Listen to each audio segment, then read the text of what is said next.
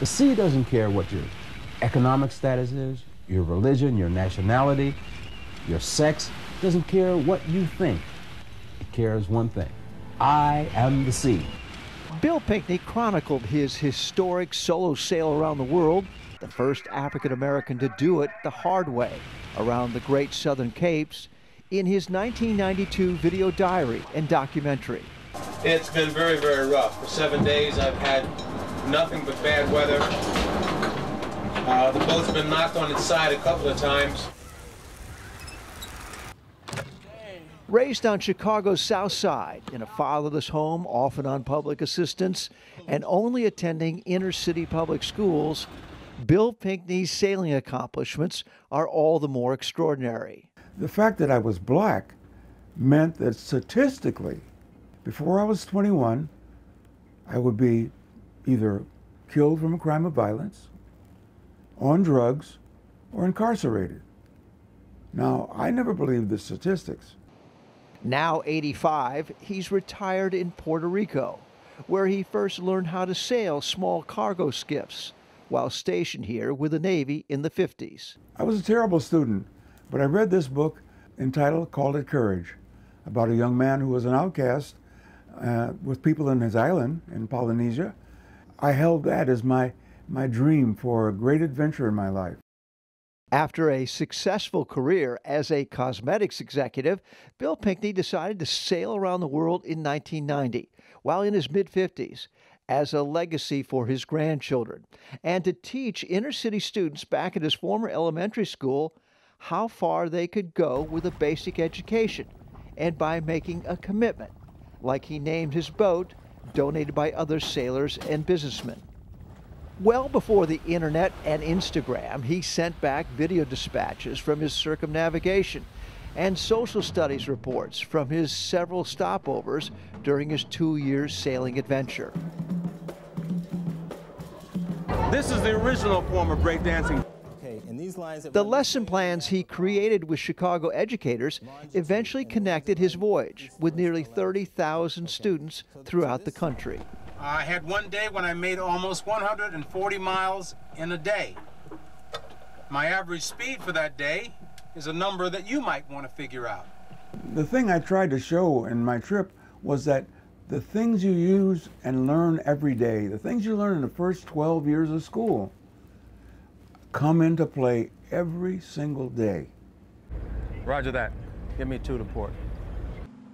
Bill Pinkney added to his sailing legacy as the first captain of the Amistad schooner Replica for teaching the sailing history of the slave trade, and taking teachers to Africa for a Middle Passage crossing from Senegal to the Americas, starting from the door of no return the slaves passed through.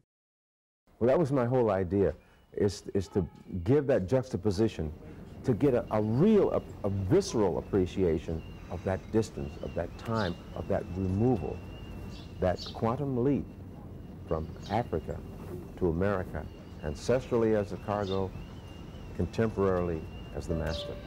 Nearly 3 decades since his historic solo circumnavigation and nearly 10 years on the National Sailing Hall of Fame nomination list, Bill Pinkney is finally joining sailing's elite.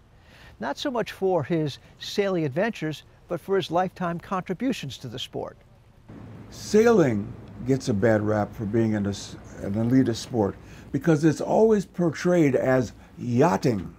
Because sailing is predominantly white, and there aren't many black people doing it, it's easy to hang your hat on something like that. Sailing, on the other hand, is people on boats, anywhere from a little Optimus dinghy up to 147, 170, 190 foot boat that sails. I don't believe that my entry into the Hall of Fame had anything to do with the times that we live in of Black Lives Matter. I think it had to do more with my ability, what my story is, what my history, what my achievements have been. Look, you have the bulls, the bears, and now we got the bill. Charter boat captain John Travis first learned of Bill Pinkney while sailing out of Chicago yacht clubs on Lake Michigan, where Bill first started his solo sailing adventures. What he went through, who he represented, Chicago, the Southside, is a big deal. These days, Bill Pinkney is playing more dominoes at the local American Legion post here in Fajardo than sailing and hanging out at yacht clubs. He is a member of the prestigious New York Yacht Club in Newport, Rhode Island. Hurricane Maria beached his most recent boat, causing extensive damages, and the COVID shutdown crushed his charter boat business. But not Bill Pinkney's faith in sailing as his metaphor for life. I kept my focus on what my goal was. I knew that I had to complete what I was started because there were kids out there watching, and adults also, who were depending on me to make my dream a reality, so their dream would seem more like a reality to them. For the PBS NewsHour, Mike Cerre reporting from Fajardo, Puerto Rico.